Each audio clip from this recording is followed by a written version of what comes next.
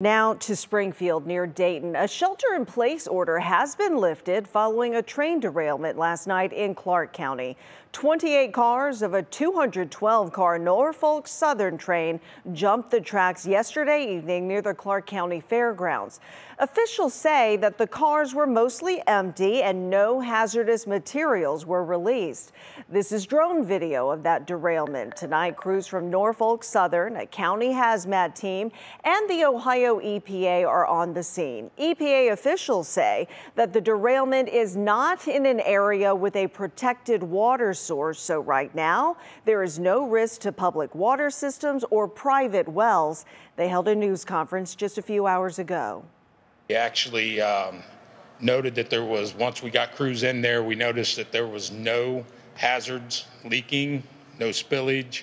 So we were able to, at that point in time, kind of relax the situation and start backing out. The EPA as well as Norfolk Southern say they will remain on the scene until everything is cleaned up.